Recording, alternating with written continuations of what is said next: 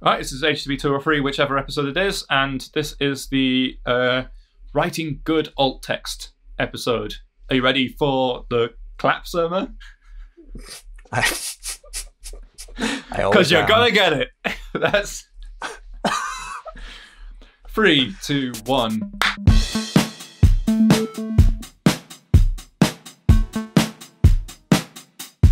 So, working in DevRel, you write articles. Don't do specs, demos. Just don't work. Just yeah, don't do it, man. No, I love this job, but every now and then, I have to make a plain old website. Imagine that. For me, it was the Chrome Dev Summit website for last year, and I was faced with this age-old problem.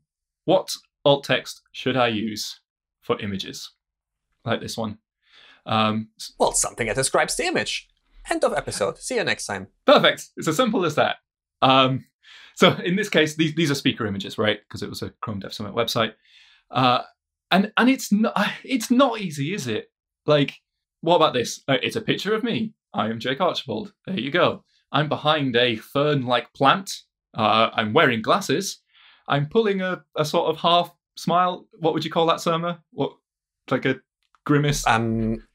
A borderline of insanity. Yeah, probably on the other side of the border. I'm quite pale. Don't know if you've noticed that before. I also have the dull grey eyes of someone who's dead inside. Like, this is all information that is unavailable to users who can't consume the pixels of this image, right? What's the saying? Like, a picture is 1,000 words, or worth 1,000 words, whatever. But, like, describing this picture in total detail is overkill for an alt attribute. So it's really a question of where is the line? I think the answer is it depends, because that is always the answer in tech. Yes, absolutely. And one big part of that depends is that context matters. Like, you can't create the alt text without knowing how the image will be used. And I've actually seen like large companies make this mistake. Like they have a library of images, and in the library, the alt text is in the library. And that's bad, because like, take this fairly simple image, but there's still lots going on. Like, is the bike important? Is the woman important? The railings? Like, what is it? Yeah. Is this picture used to showcase the architecture use in the Alps? It really depends. Absolutely. So here's some context. So if the article is about the businesses, then the alt text could be the 2 hotel fronts. Like, we wouldn't need to name the hotels because the headline does that for us. Like, there's context there already. If the legal dispute here was to do with the appearance of those buildings, then maybe you would include that. Like, if there was something wrong with the color they painted it or the style of windows, then yes, that would go as part of the alt text. But otherwise, the 2 hotel fronts, that's good enough. But if the article is about bikes, now the businesses don't matter. They're just a background. So the alt could be like a city bike customer cycling along a city road. Job done. But now our image has a caption equivalent to the alt. So now it's best to make the alt an empty string to avoid the repetition. There's no point, like, for a screen reader user, them hearing the same thing twice. That's what I usually do. Like, if I have a full picture with thick caption and everything, I remove my alt attributes. Well, you shouldn't remove the alt attribute. You should leave it empty, because that's a signal that you thought about it. Okay. And there's no additional information. Without an alt attribute, it's kind of ambiguous that from the dark days of the web, when people just didn't write this stuff. I say the dark days of the web. There's still a lot of people don't write alt attributes. But that happens today, yeah. But that's a signal that there's no alt attribute. It means you haven't thought about it. And that's why it crops up in validators and audits and that kind of thing. All right. So we have some context. It's a list of speakers at a conference. And for a long time, I would use an empty alt in this case, because my name's already there. So I wouldn't want to repeat it. And the fact that I'm wearing glasses doesn't matter in this context. But what about hiding behind the plant?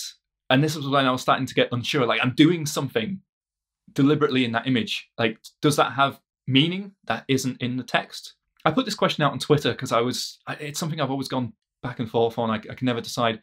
And Leonie Watson weighed in, and she's one of the top accessibility experts and a screen reader user. It's someone who was like a big fan of in the early days of my career. I still am as well. Are you not anymore? Has she done something wrong? No, it's odd. Like, so I've since met Leonie, and she is dangerous to go drinking with. So, I've had a hangover caused by Leonie. So, like, is it right to still count as someone as a hero? I think it probably is. Yeah. Anyway. Yeah, absolutely. Here's what she said: emotion matters, and this framing really helped me out. It was part of an article she wrote, so I'll link to the full article, but here's the gist of it. The fact that I'm wearing glasses doesn't really carry an emotion in this context, but like hiding behind a plant sort of does. Like, how does this make you feel, Surma? What's the emotion? I mean, it's you being silly, isn't it? Yes. Yeah. Like, I would say charming. No, you're right. It's silly. Like, it's like, hey, look at me. It's fun guy Jake peering out behind a plant. Not in a creepy way. It's in a fun way, definitely. Like, there's something going on there. So, Jake Archibald cheekily hiding behind a plant would be an alt text which actually carries that emotion. It gives a screen reader user, like, that part of the image. And that kind of opened up like a whole new world for me. With like, it simplified a lot of decisions I was making with alts. I went through all of the speaker images on the Chrome Dev Summit website and applied this logic. And boy, it felt judgy. It felt really judgy, because I was looking at people's avatars and going, "You do not deserve an alt because it's just you. Like, you're not doing a thing. It's just a headshot or whatever." But yeah, it came down to whether they were doing something that carried an emotion. Like, were they wearing cool sunglasses, drinking a cocktail? Were they pulling a particular face? Were they wearing a silly hat? Those are the kind of things that I included in the alt attributes. Otherwise, they got nothing. And I'm not saying this makes it easy.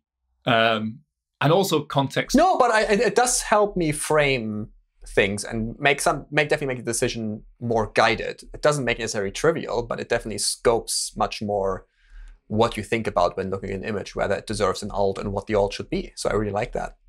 Okay, I'll and I'm going to say it's still not easy, and context still matters a ton. And I'm going to put you on the spot in a very, very dangerous way. Oh boy, are you ready? Do it. Does the skin color of the speaker matter? I know, that's horrible, isn't it? I can't believe I did that to you. I'm really sorry. I mean, same. It is a very interesting question, because on the one hand, a screen reader user that cares for diversity cannot necessarily deduce from the name if the lineup is diverse.